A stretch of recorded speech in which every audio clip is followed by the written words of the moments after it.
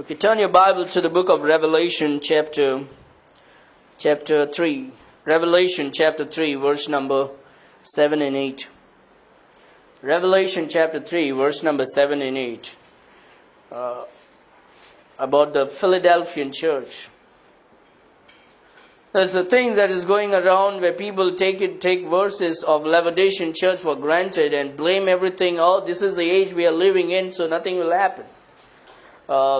And so one thing we must understand, if we are faithful, if we hold on to the truth, if we hold on to the Word of God in the King James Version and continue to preach the Word of God, continue to do what is right, God will certainly work. Okay? God will certainly work, and we don't have to give an excuse and say, oh no, this is a Laodicean church and that's why this is going to happen. That's the truth. This is a Laodicean church. Christians are going to become lukewarm. The Bible says, when I come, will I find any faith? Okay? Christian will take everything for granted. They will take the Word of God for granted. They will take the ministry for granted. They will take church for granted. They will take everything with what is in relation to Christianity and to the Word of God for granted. Because this is the age. But then the Bible also tells us, if you love me, you will keep my words. Amen? If you love me, you will keep my words. So am I a loving Christian?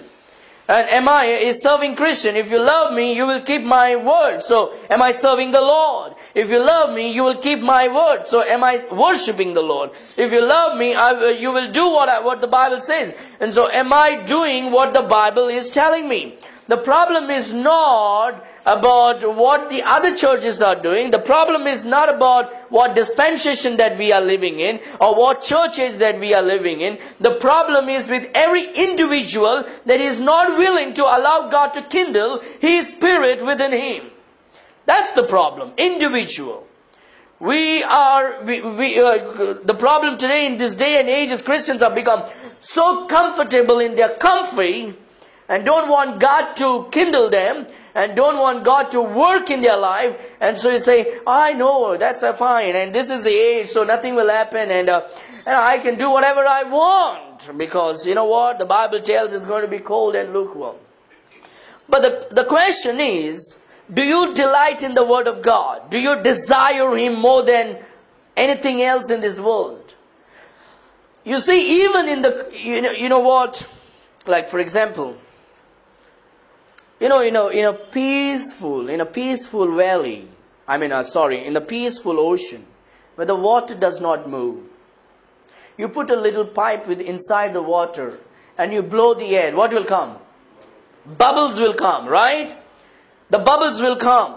So even in this lukewarm age, even in this cold age, if someone blows, something will move. Amen? And if we allow God to kindle, if we allow God to work in our life, our passive life will be kindled and we will be on fire for the Lord. So let's not blame on the Laodicean church age. Let's blame ourselves for being like a Laodicean Christian. We, as a Christian, we ought to be a Philadelphian Christian. You know what happened during the Philadelphian church age? During the Philadelphian churches, this King James Bible was published. You know what happened during the Philadelphian churches? During the Philadelphian churches, people, men and women, sacrificed the Lord and committed their lives to become missionaries, to go into the third world part of the world and win souls and preach the gospel. During the Philadelphian churches, what happened? Philadelphian churches somewhere in the year in 1900s, it stopped, and then we see from 1900s onwards, we see the church has become cold and lukewarm, and all this worldliness crept inside the church. But before that, we see a great move of God. Great move of God during the Philadelphian churches. Revival flourished when this book was published. Everywhere there was revival. There was revival in Scotland. There was revival in England. There was revival in America. William Carey came to India. Souls got saved. Churches are established. Now what happened? When William Carey came to India, he came to Calcutta. He translated the Bible from King James Bible from English to 14 Indian languages. 14 Indian languages. He learned the lesson, studied, he became a pandit, he became a scholar, and he translated. Who was he? He was a cobbler. Today what happened? We give excuses for everything. The problem is not the laudation age. The problem is you and I. You and I. A cobbler sitting on the roadside of England had a desire to go to India and preach and win soul, establish church and destroy the evilness, the evil sins of India. He had a desire. The problem today is we have an excuse. In those days they had a desire, they had a delight. In this age we have excuses and reasons for everything. That's the problem. That is the problem. And so what happened? When William Carey came to Calcutta, he started a church in Srirampur in Calcutta. You know what happened today in that seminary? What they teach? Once upon a time, it was a fundamental Bible-believing, King James Bible-believing seminary, a church. Today, what's happening there? They do not believe in creationism. They believe in evolution. They do not believe Jesus is the only way. I'm telling you the truth. In Srirampur, in Calcutta, a college which William Carey started, a Baptist missionary who came to India from England. Today they no longer believe that Jesus is the only way to heaven. They believe in all religion. They believe in all version. They believe in all holy scriptures of all religion today. That's kind of a Christians we have, because we have excuses for everything today. They have desire and delight for the Lord. What happens when you work hard and no results come and no appreciation comes? Verse number 8. I know thy works. You see, many a time we say, brother, but I'm working hard. I'm doing all that I can. I'm trying to do all that I can to bring glory to God. I don't want to be a passive Christian. I want to be an active Christian. I'm getting involved. I'm working hard. I'm praying. I'm on my knees. I'm studying God's word. I'm reaching out to people. Nobody appreciates me. Nobody sees. Nobody even bothers about saying a good words to me. And Jesus says, I know thy works. Amen. You see, it doesn't matter what people say or people doesn't say. What matters is what Jesus says. Amen? What matters is Jesus says. But the question comes again, what will Jesus say to you if he comes tonight? Will he say, I know thy works, or he says, I know thy excuses? Will he say, I know thy desire and thy delight, or he says, I know about your excuses? You think about yourself and you put this question to your own self. Where do you stand today if the Lord will put you on the scale? If the Lord will put you on the scale, where will you stand today? Will God says, I know thy works, or will he says, I know thy excuses? That's the question that you know and only you can answer it. And God knows it. And you got to be faithful in answering that question tonight. I know thy works. Behold, I have set before thee an open door, and no man can shut it. For thou hast a little strength, and hast kept my word, and hast not denied my name. Amen?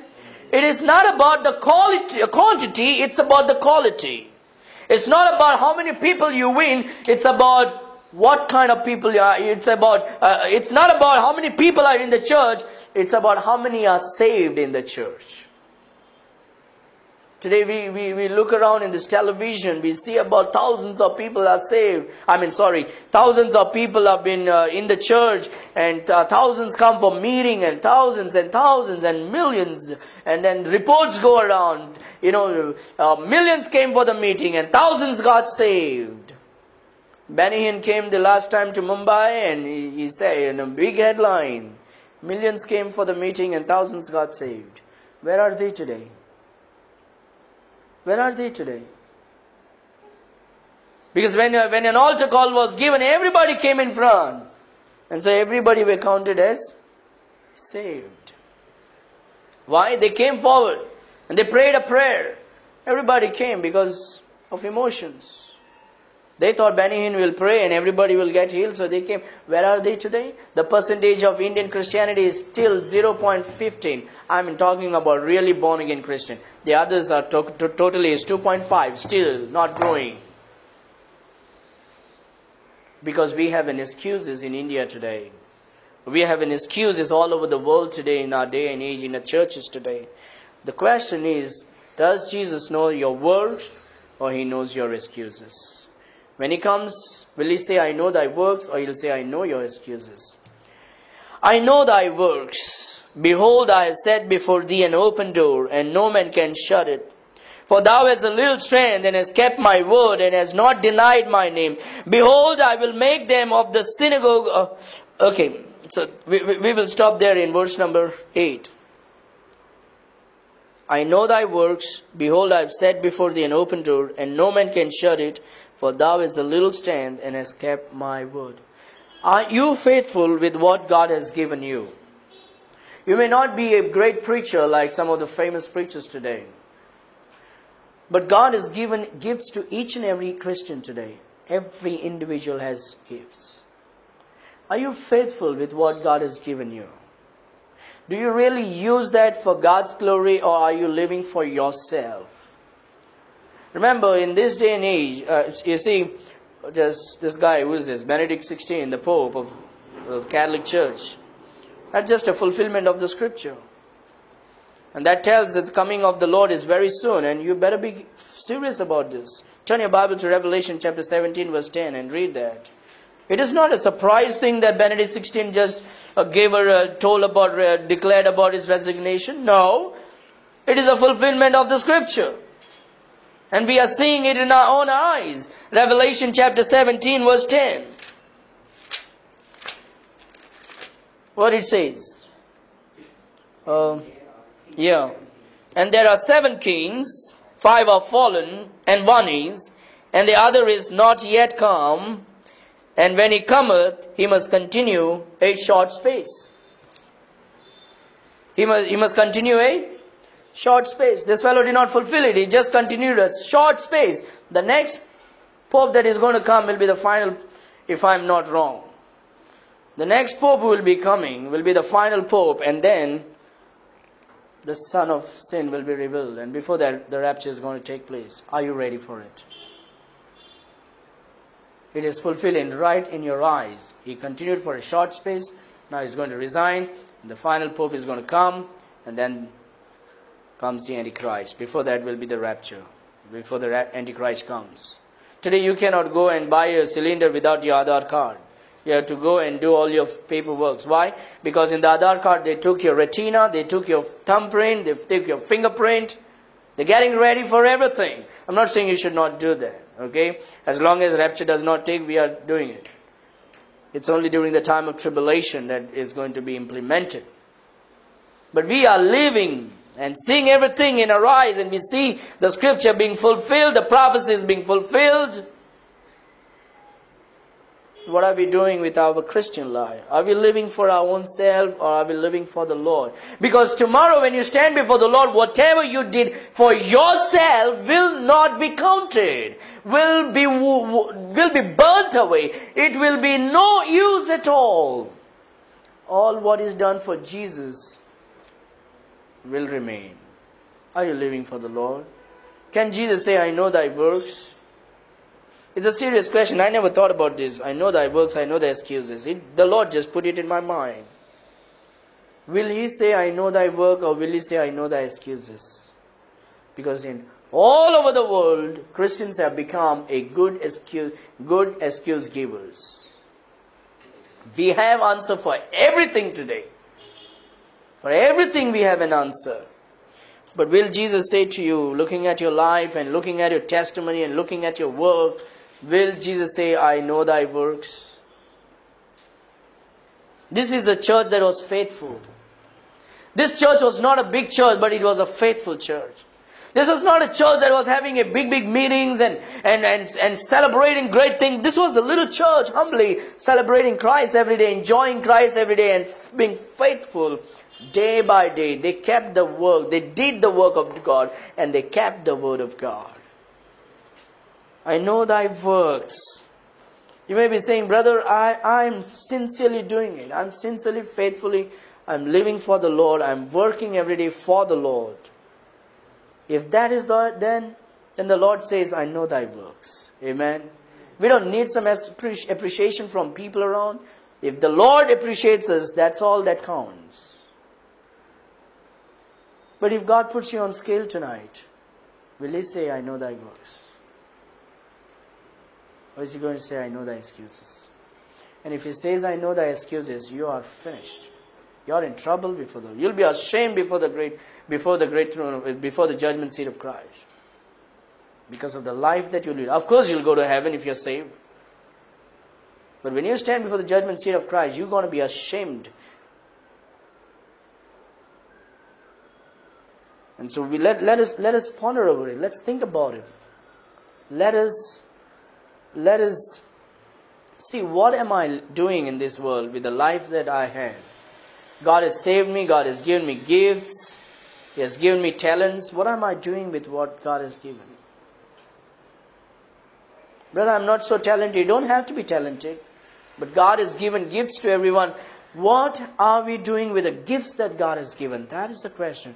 And so if the Spirit of God is convicting and speaking to you, and you know what your gift is, and if you know that you are not faithful in using your gifts and you're just giving excuse, then why not this evening be an evening of reformation and change? So Lord, here am I. I surrender, I submit myself in the altar before you. I'm not going to be ashamed of anything. I'm going to be sold out for your cause. I want to live for you. All I want to do is your will. The Bible says, delight thyself also in the Lord, and He shall give thee the desires of thine heart. Do you desire to serve the Lord? Remember this. This is a dangerous prayer. Psalm 37 verse 4 is one of the most dangerous things. It cuts on both the side. In what do you delight? That's the question. Do you delight in the Lord, or do you delight in yourself? If you're delighting in yourself, He will give you the desires of thine heart. If you delight in yourself, He will give you the desires of thine heart, and you will be in trouble. But if you delight in the Lord, He will give the desires of thine heart, and He's going to bless you for that. Where is your delight tonight? Is it in God's word? Is it in God? Is it in God's work? Will you say, I know thy works? Will you say, I know the heart? You are faithful. You have been faithful in everything, every little thing that I gave you. You are faithful in my work. You are faithful in your words. You are faithful in obeying the word of God. You are faithful. You love me, and you have been keeping my word. I love you so much. Or will you say, I know your excuses. This is fearful, my friend. This is fearful. If you delight in yourself, He will give you the desires of thine heart, and you are in trouble. But if you delight in God, if you delight in the Lord, He will give you the desires of thine heart, and you will be blessed. The choice is yours. What do you want to do with your life? The choice is yours. You have been saved. Now what do you want to do with your life? When you were not saved, the Lord pleaded. Say, come. The bride says, come. The Spirit says, come and take the water of life freely. But after you got saved, God commands you. And says, take up your cross and follow me. Will you do that? Are we doing that? Taking up my crosses, my difficulties, my problems, my excuses, my sickness, my everything that I have an excuse in. But am I taking my cross and following Him? Because if you're a disciple, then that is what you got to do. Take up your cross and follow Christ. There's a song, follow me, follow me. Leave your fishing nets and boats upon the shores. Leave the seeds that you have sown. Leave the nets that you have sown. Leave the fishing, and follow me. Leave everything and follow me. Now that is for disciples. Are you a disciple of Christ? Is Jesus the Lord of your life? We all are satisfied. I'm saved. I'm going to heaven. Lord, I gave you my soul, but don't touch my body because I want to live with my flesh. I gave you my soul. That's it. Now we say, I gave my heart to Jesus Christ. I gave my soul to Jesus. As if like you are very worth it. As if our soul and our spirit is so much worth. No. He moved with compassion and He saved us. Amen. And He expects that you and I live for Him now. With this body. That's why Paul said, I'm crucified with Christ. It is not that I live. It's no longer I live. It's Christ liveth in me. And the life that I now live in the flesh, I live by faith. What's that? Book of Galatians. What it says?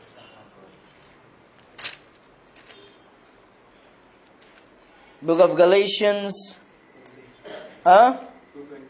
2:20. Yeah. I am crucified with Christ. Nevertheless I live. Yet not I, but Christ liveth in me. And the life which I now live in the flesh, I live by the faith of the Son of God. Do you believe that God can take care of everything in this life for you, the life that you live in flesh? Or you think that you need to help God in taking care of everything?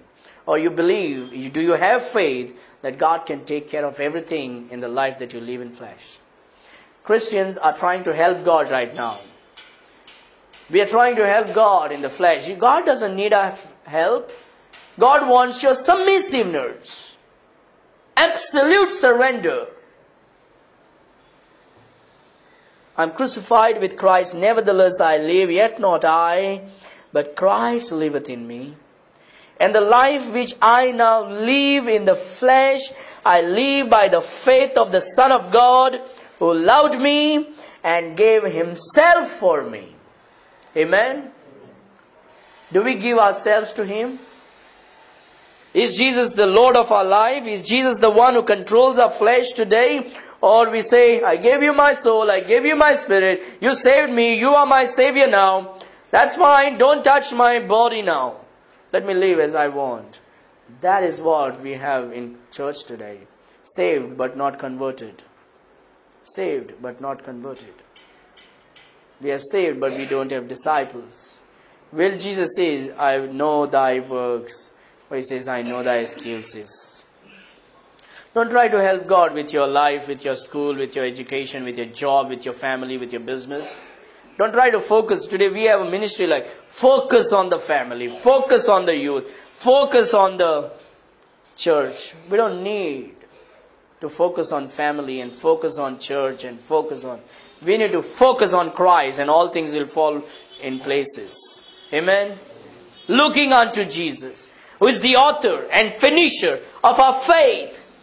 You don't look somewhere else. Look unto Jesus. The Charles Spurgeon, the great Baptist preacher, at the age of 19, because of the snow, he couldn't go to his Baptist church. And he went to a Reformed Methodist church. And there were not many people. Because of snow, nobody came. And the one thin man was a tailor, stood on the pulpit that day because there was a preacher did not come.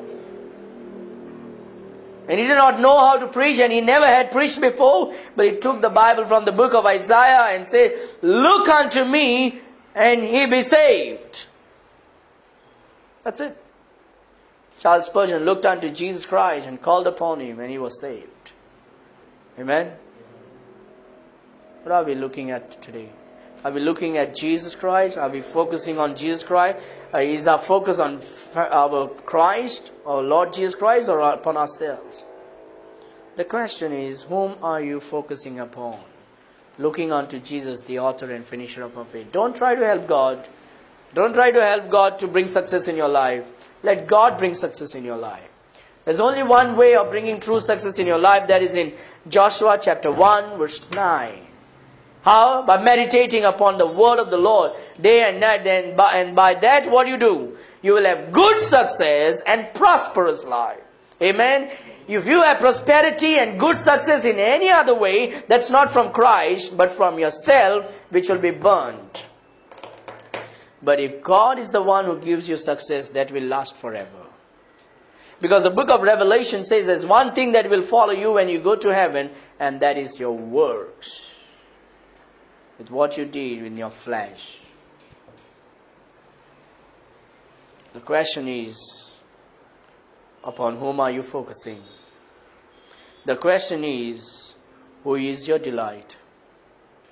The question is, does God know thy works or thy excuses? Let us be like the Philadelphian church. Little strength, but yet keeping His word. Being faithful. So when Christ comes, that He may find us faithful, no matter what time we are, no matter what time He comes, that He may find us occupied in His work. Don't focus on yourself, don't focus on your business, don't focus on your job, don't focus on your whatever. Do what is right, live for the Lord.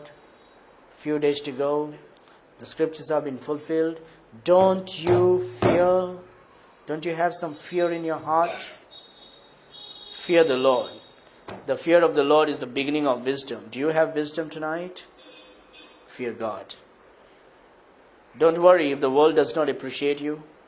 If you live for the Lord, if you live right, the Lord appreciates and He says, I know thy works. Amen? You were little, yet you kept my word. Shall we pray?